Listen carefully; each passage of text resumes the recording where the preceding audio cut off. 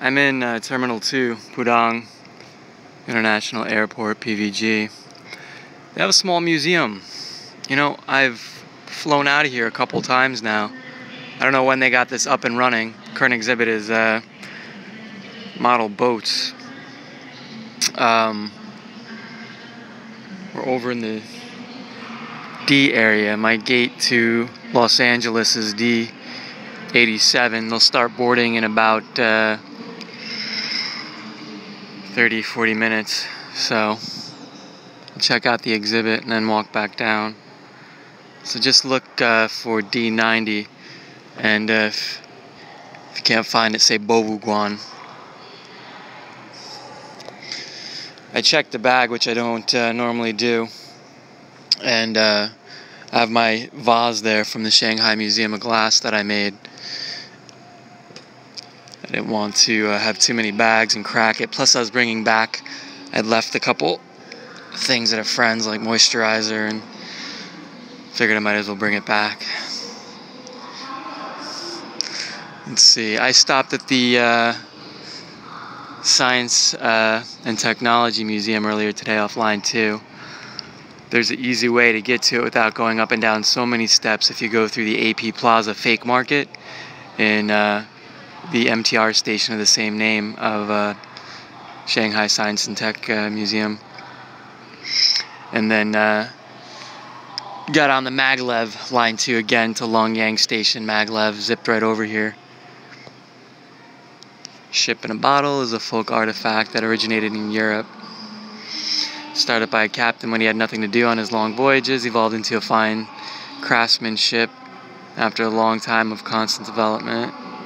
Most of the ships and bottles are famous ships in the various periods of history, ranging from ancient sailing vessels of Egypt as early as 2500 BC to the sail battleship of the 18th century, none of which are not history rich and of course are viewed as a compact treasure by model fans.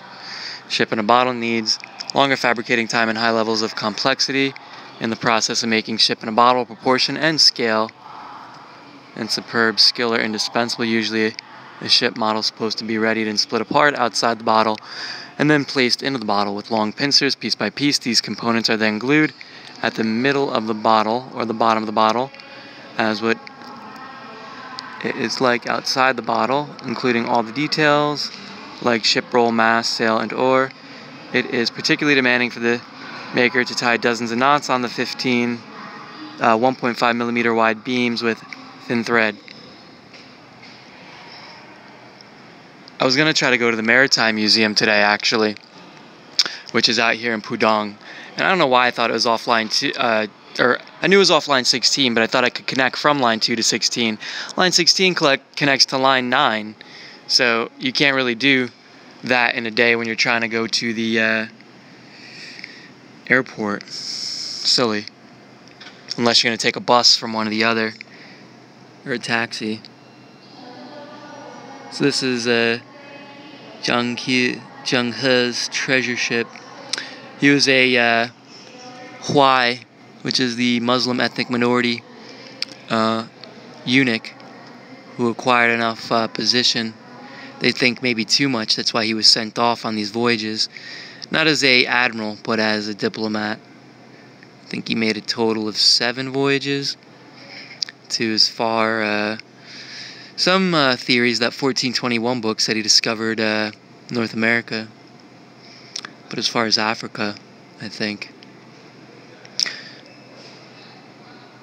The general name for the ocean vessels in the fleet of Zhang He's voyage, according to the overall survey of the ocean shores written by Ma Huan, the translation officer in Zhang He's ocean voyages. There are 63 treasure ships in the fleet. The biggest one can be 160 meters long, 55.8 meters wide with 9 masts, 12 rigs, and accommodate 1,000 people.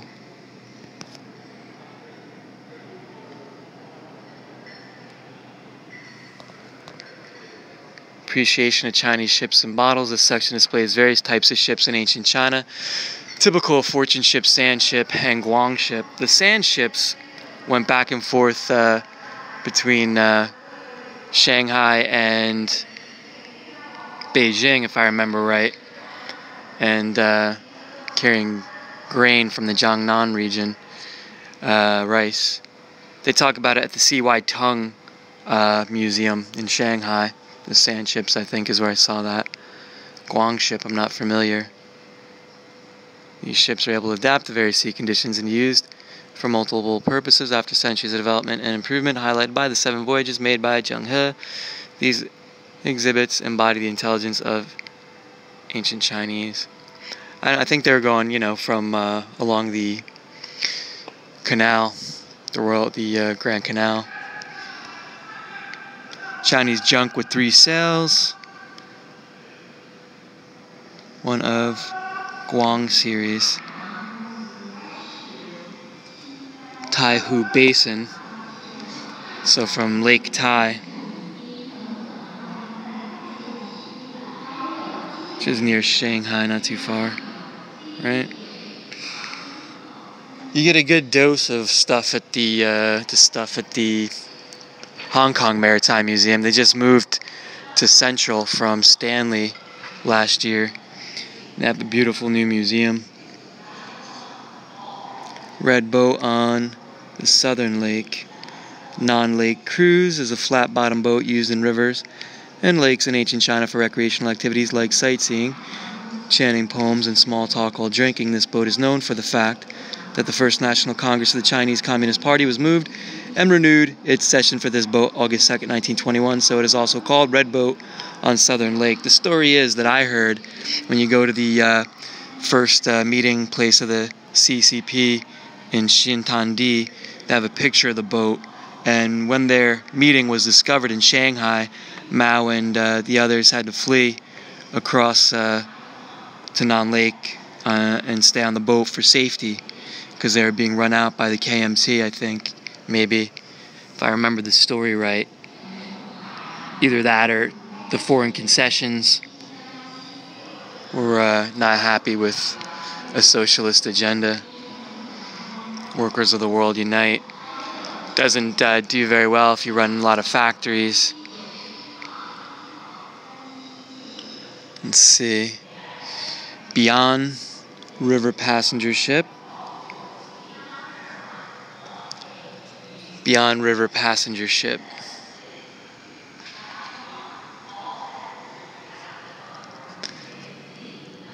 It is inland river flat-bottom ship renowned for its superb construction technique in ancient China.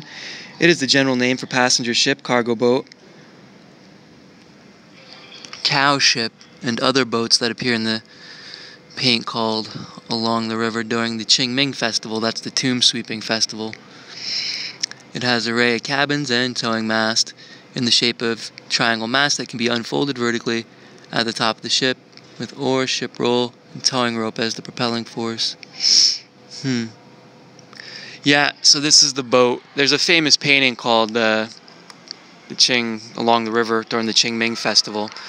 In fact, if you're in Shanghai and you go to the old Expo, Chinese Expo building, which is now the National Art Museum, you go into a special room. The museum's free. I think you pay an extra 10 yen for that exhibit. And they have it animated. They have the whole huge over-life size animated version of that painting. Here's the Chinese junk. You can see the fortified end here, huh? Fortune ship. Fortune ship is one of the 4 ancient ship types, the general name for the V-bottom ocean ship used in the coastal area of Fujian and Zhejiang province. As it's wave-resistant and easy to operate, suitable for deep sea, it can be used as warships and ocean transport ships. The fleet of Zheng He belongs to this type. The general trend in ships was to make bigger and bigger castles, capstans at the back there,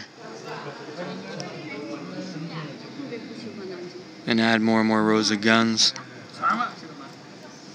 Fortune ship. You grab my bag. You ever see that movie Message in a Bottle?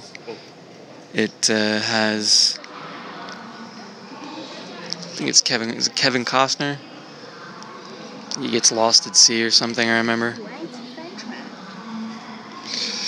Let's see. A trireme. This is what the Greeks were bandying about the Mediterranean in, ramming each other. They'd have slaves rowing. Actually, though, I thought I read somewhere recently that it wasn't slaves that were rowing, or it depended on the city. I think Athens had free men rowing, but Sparta had slaves. Anyway, when I was on the plane ride, where was I going? I watched Rise of the 300, and they showed the famous battle where Themistocles routs the Persians before the 300 do their thing at Thermopylae.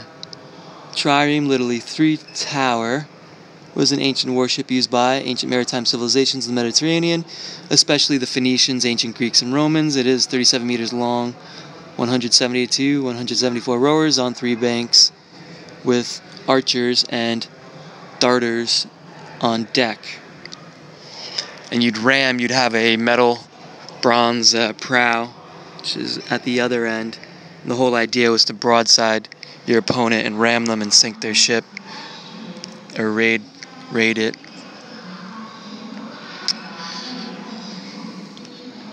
Ancient Egypt and sailing vessel. The history of shipbuilding by Egyptians can be dated back to about 3000 BC. At that time, ancient Egyptians bundled cypress papyrus, a local weed, into the boat. About 2600 BC, they made ship with cedar and fir. They bundled cypress papyrus.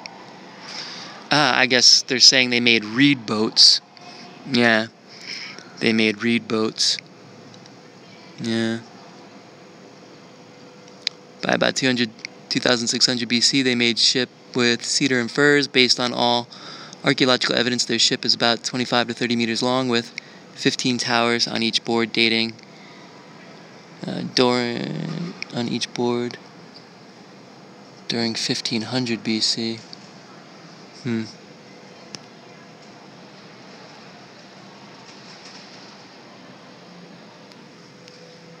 I've just gotta get a message to you. Hold on, hold on. One more hour and my life will be blue. That's the Bee Gees. What is the name of it? It's not. Is it Message in a Bottle, that song? Or I think it's just I have to get a message to you.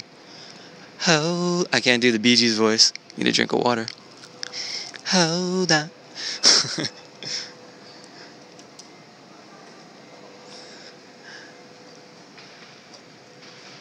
Let's see. Roman merchant ship, Sea Wolf warship. Roman warship from 50 BC. When the Romans first made warships to go against Carthage, they built them with the timber still green and they sank. And the Senate had to go to the rich aristocrats to get the money to build a second fleet to take out the Carthaginians, who had taken out the Phoenicians, I think, in turn.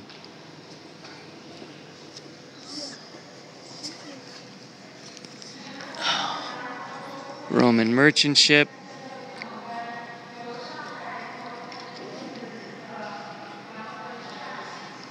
It carried square sails on the main mast and another jib to increase the speed by enlarging the wind-blown area, and wrapped the hull below the waterline with lead to achieve enhanced erosion resistance.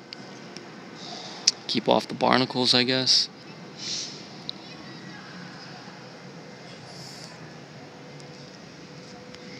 Galley sail ship.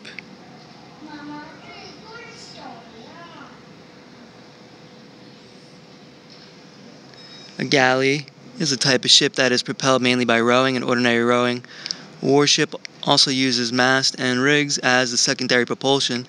The galley originated along the seafaring civilizations around the Mediterranean Sea in the early first millennium BC and remained in use in various forms until the 19th century in warfare, trade, and piracy. Galleys were the warships used by naval powers, including Greeks, Phoenicians, Romans.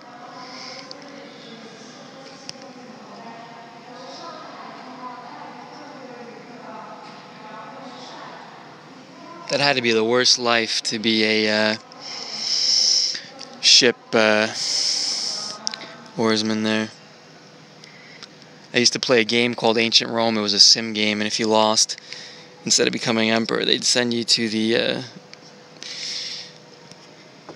be a rower on the ship, and they'd show the guy cracking the whip and beating the drum at the end. Santa Maria sail ship. So this is a caravel from Columbus's ocean voyage, and the Nina. Actually, I don't think they were caravels, were they? They were Neos or something was the name. They have some. Actually, I'm going to Los Angeles in the Maritime Museum in San Pedro. They have some model ships like this, and they have a model of the Pinta, I think it is, or the Nina. The Santa Maria was a typical three-mast ocean sail carrack in the Middle Age, about 23.66 meters long, 7.84 meters wide, and 120 tons in displacement. Used as Captain Columbus's flagship, it started its westward transatlantic expedition with another 2 ships, about 90 crew, set sail from the port of Palos to the Indies and China on August 3rd, 1492.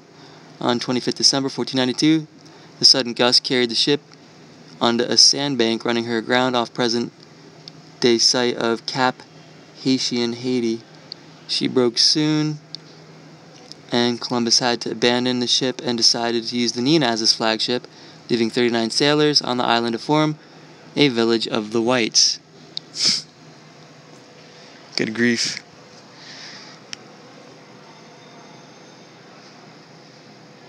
And this one, the Nina, the Pinta, the Santa Maria. Remember that from Step Brothers? They make a rap on the dad's boat and crash it. Nina sailing ship. Like Pinta, a 3-mast speed sail ship on one of the Columbus expedition fleet with 60 tons displacement. It was used as the flagship after Santa Mary grounded off and discovered the American New Land with Pinta and returned to Spain. As it was tradition for Spanish ships of the day, she bore a female saint's name, Santa Clara. Nina, girl in Spanish, is the nickname by sailors. Interesting.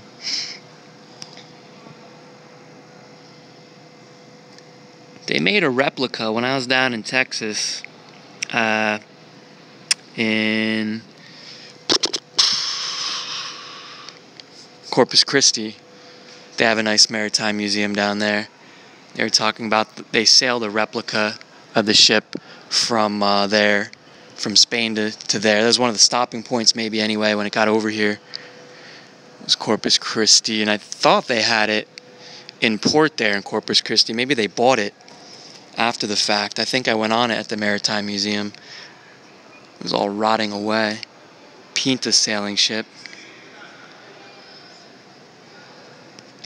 Fortune ship. Pinta is a 3-mast speed sail ship, one of the Columbus's expedition fleet. It was constructed by a local shipbuilder of Palos, as it is impossible to know its parameters now.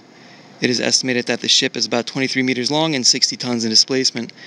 After the Santa Mary grounded off, she together with Nina discovered the American New Land with Pinta and returned to Spain.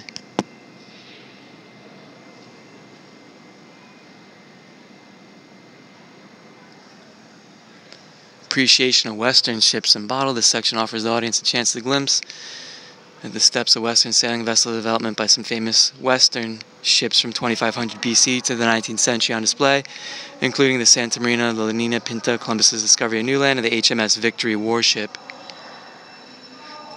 This looks maybe like the Victory here. This is Trafalgar, Nelson's Victory at Trafalgar maybe. Over the French and Spanish fleet. Nope, this is the Golden Hin. This is what Francis Drake took when he was marking off territory for England. He sailed into Northern California with it, they think. It was an English 3-mast galleon, best known for circumnavigation of the globe as the flagship. In 1577, captained by Sir Francis Drake, 26 meters in length, 100 with 150 tons in displacement and armed with 18 long-range guns. She was originally known as Pelican, but was renamed by Drake mid-voyage in 1578 as he prepared to enter the Straits of Magellan. The Golden Hind.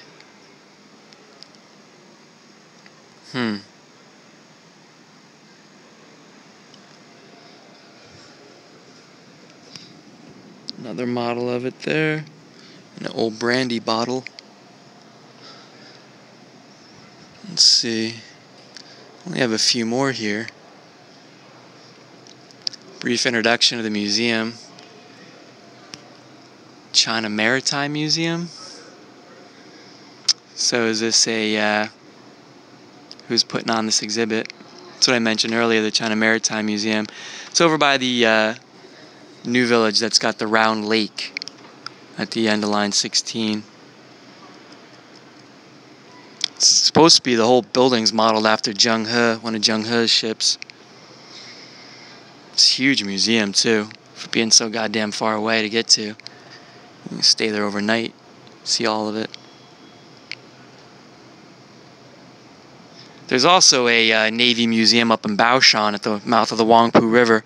I called them on my last trip I wanted to go, and they gave me some BS about it's only for Chinese citizens, that I wouldn't be allowed if I came to go in. A Moeg. What was that? This one. It's a steamship, but it's still got sails. Le Napoleon steam battleship.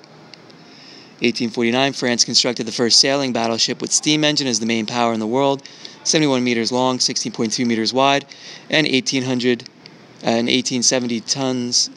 1,870 tons in displacement with 100 guns.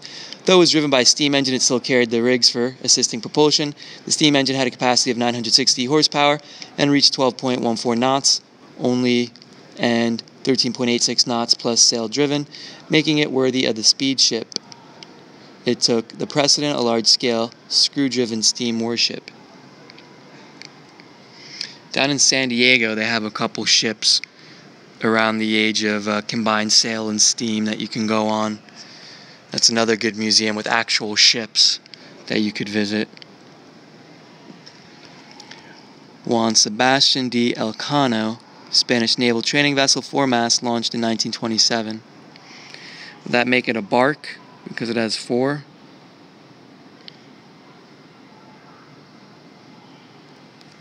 Forget the rules. I don't know what's up with their lights. Some are on, some are off. The Sphinx. It's a side paddle wheeler. 1829 France. HMS Victory sailing warship. So it's got 3 batteries. 4-mast, 3-mast. Laid down 1759. Royal Navy Dockyard, Portsmouth. Launched 1778. 108-gun magazine mast, 3 cannon deck, first rate ship of the line.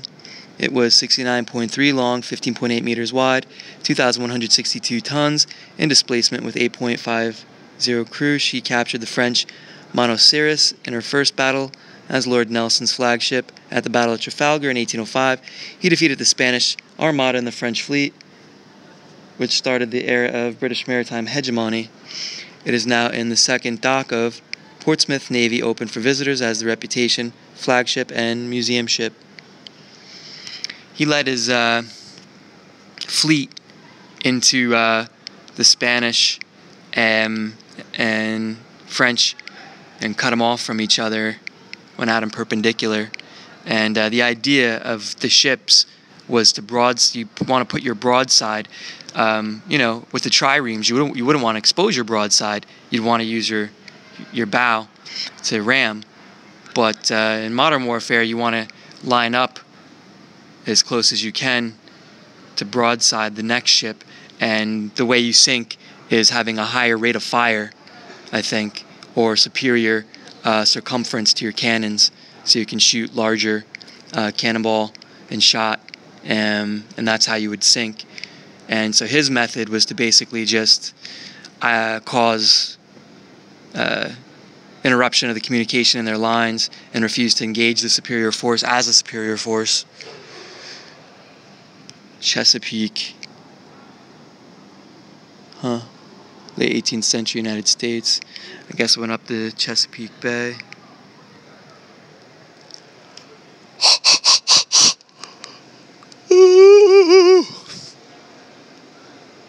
I'm gonna sleep on the plane.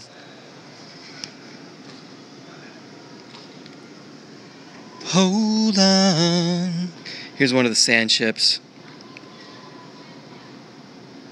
Now I don't know if the reason they got their name, the sand ship, is because they were used for dredging along the Grand Canal that went from Suzhou to Beijing and fed the consumptive city of Beijing all the grain that was growing in the south, in the better climate area of the Jiangnan region south of the Yangtze River. Sand ship. Let's see what they say. Sand ship is one of the 4 ancient ship types, a kind of flat-bottomed ship used in ancient water transportation in China. As its bottom is flat in shape without keel, it is suitable for inland water, northern sea areas, the northern part of the Yangtze River, and Jiangsu, Zhejiang area. Hangzhou's in Zhejiang province, Jiangsu is Suzhou. Suzhou's in Jiangsu province, and they border here, Shanghai. Guang ship.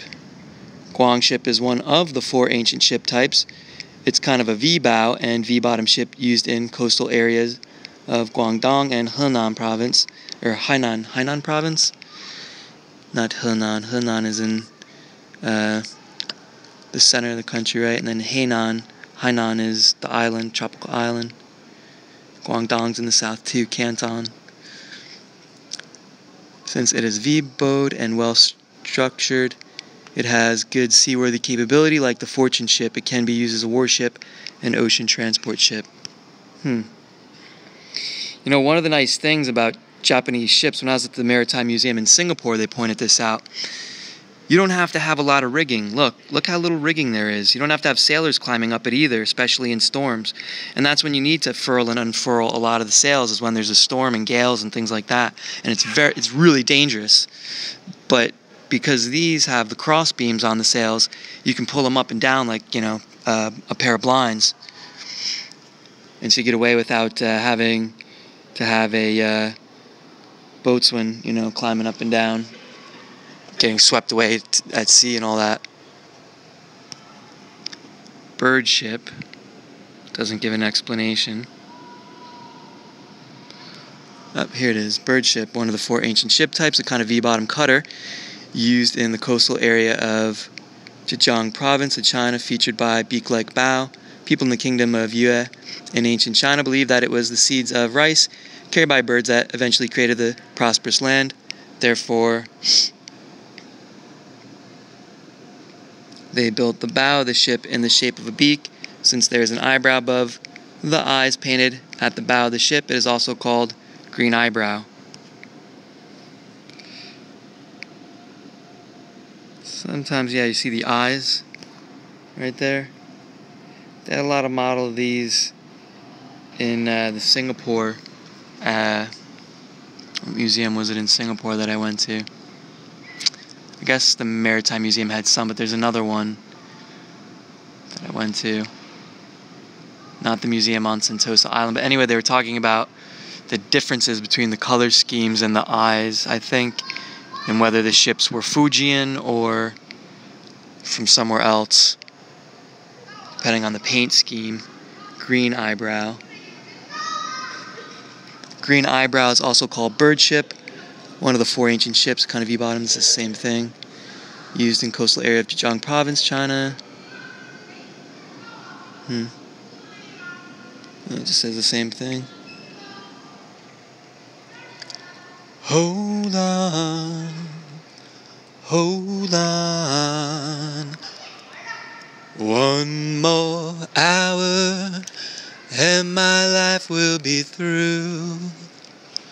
Hold on. Kind of rainy out today.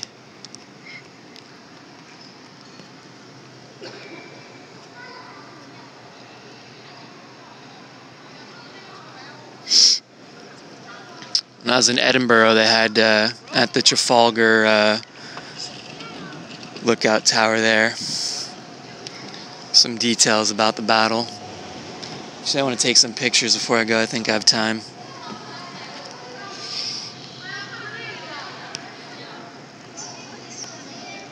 It's a nice airport. You can get free Wi-Fi if you show your passport, just like in Beijing. I think it's probably good for 5 or 6 hours.